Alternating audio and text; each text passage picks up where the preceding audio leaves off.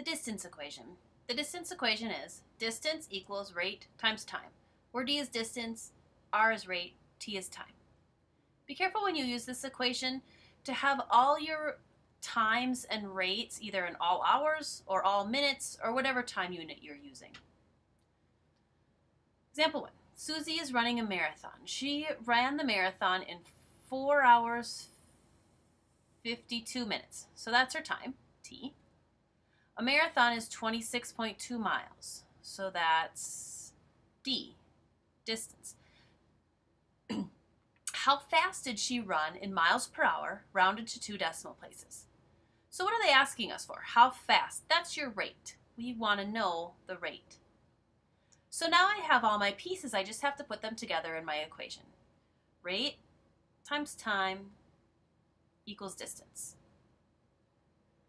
The rate is my unknown. I do not know that.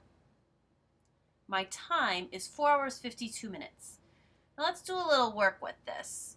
4 hours. You can't say 4.52. That's not the same.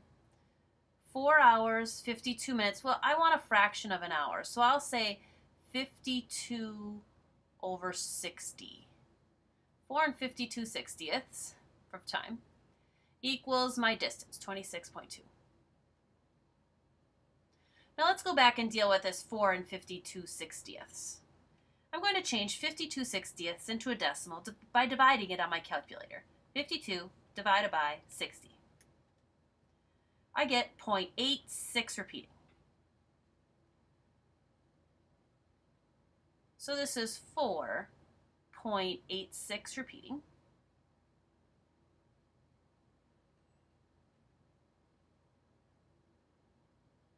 Now I can solve for r. Divide both sides by 4.86 repeating.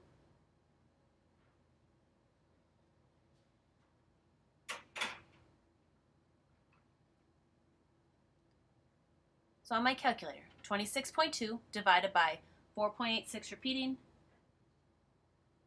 I get 5.38. And since I'm working in miles and hours, that rate will be in miles per hour. Next problem. Timmy took a trip to the cities. It is a 137-mile trip. So that's his distance. If he averages 64 miles per hour on the trip, that's his rate. How long will it take him? How long? That's asking me what's the time. So I'm going to be looking for the time. Now write your equation. Let's talk a little bit about the setup. Notice how I name each piece of my problem with the variable that it goes with. Also notice that I always write out the equation. Helps me to keep things organized. Now I'll sub in. I know that the rate is 64. I don't know the time. The distance is 137 miles. Now I can solve for t by undoing what's been done to the t.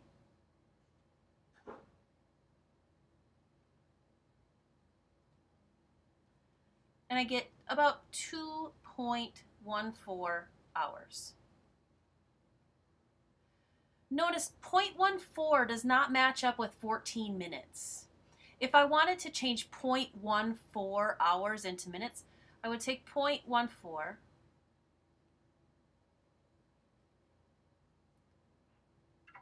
times 60. It gives me about 8.4 minutes. So this is 2 hours and a little over 8 minutes. Two joggers start at the same time from opposite ends of an 8-mile jogging trail and begin running towards each other.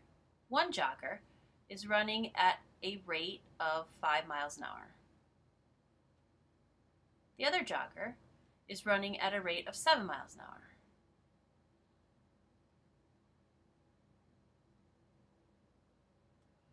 How long in minutes after they start will the two joggers meet? Well, let's look at their individual rate times time equals distance, okay? The first jogger had a rate of 5 miles an hour. And let's let the time that it takes them to run this 8 miles together be t. So they'll both run for t minutes. So the first jogger will have a formula 5t equals d, and the second jogger will have a formula 7t equals d. Well, we know that if we add their two distances together, the 5t and the 7t, we should get 8 miles. So we can make an equation out of that. 5t, the distance the first jogger goes, plus 7t, the distance that the second jogger goes, should equal 8, the total distance they cover.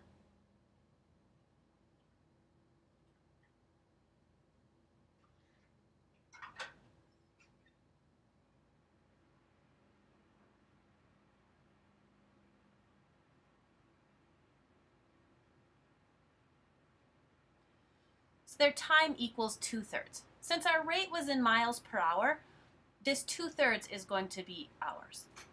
If we wanted minutes, well, we do want minutes. You can take 2/3 of an hour times 60 minutes,